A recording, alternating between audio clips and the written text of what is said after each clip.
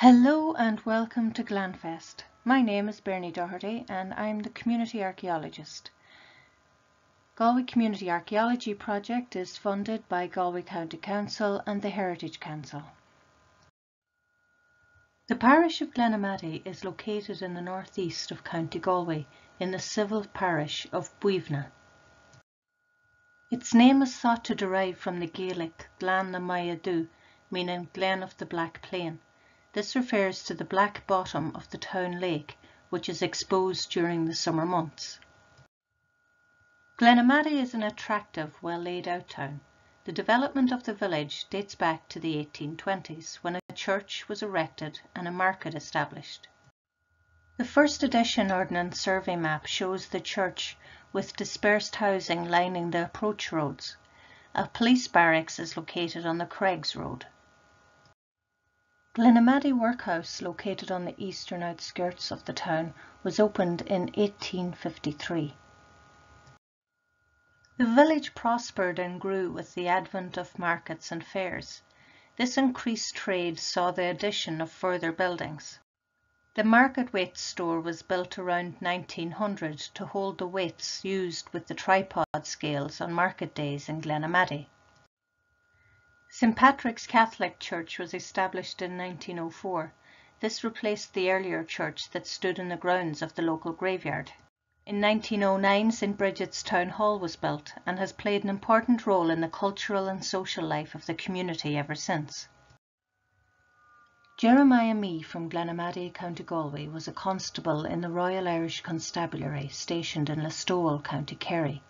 In June 1919, he and 13 colleagues resigned from the force rather than hand their barracks over to the Black and Tans. The Listowel RIC mutiny was an important event in the history of Irish independence struggle because it exposed the brutal nature of the British campaign in Ireland. The Mee family came from Knock-Ons East, Glenamaddy. A reminder of early ecclesiastical activity is evident with an architectural fragment on the grounds of the church. This was salvaged from nearby Buivna Cemetery. A 19th century stone cross and a baptismal font from the existing church make up this memorial park on the church grounds.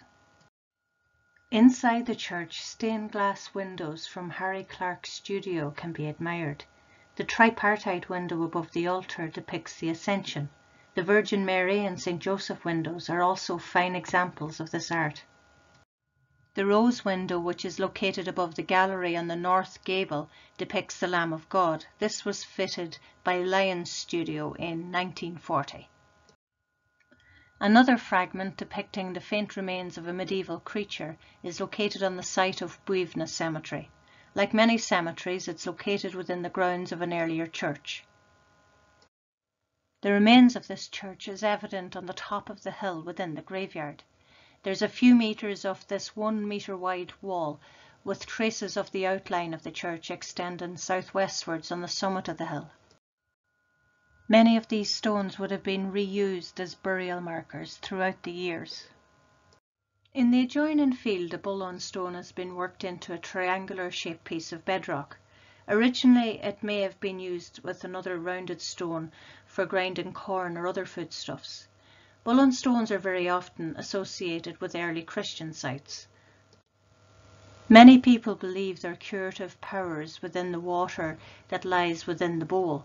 They've also been known to be used as cursing stones or prishrogs. Moving to the townland of Kiltulla, there's another concentration of sites. St. Bridget's Well is located close to the remains of a medieval church. The well has been restored and a statue within the enclosure depicts St. Bridget. Holy wells can predate Christianity and often are associated with early Christian sites. From the Holy Well you can see an enclosed graveyard which on closer inspection incorporates the ruins of a medieval church. The stone wall enclosure is much later in date. It's known as Champel Muil, meaning derelict or bare church.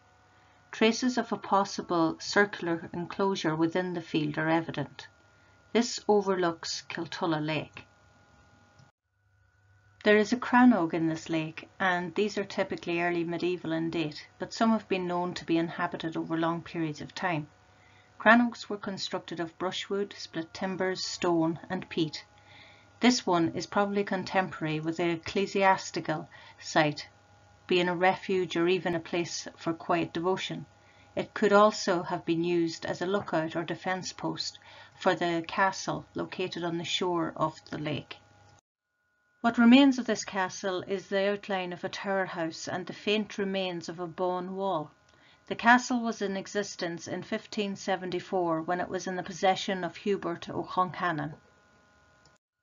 The earliest evidence of human activity in the area comprises the impressive remains of a megalithic tomb in the townland of Balnastack.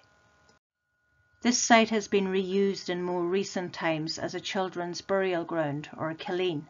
This is one of 8 children's burial grounds in the parish.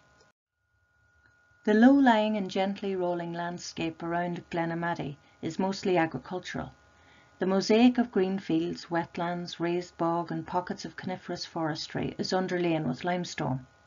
The large turlock on the eastern edge of the town is part of a special area of conservation comprising a large turlock and bog complex. This is known as Loch Lurgeen Bog, Glenamaddy Turlock Special Area of Conservation. A unique feature is a small lake on top of the bog.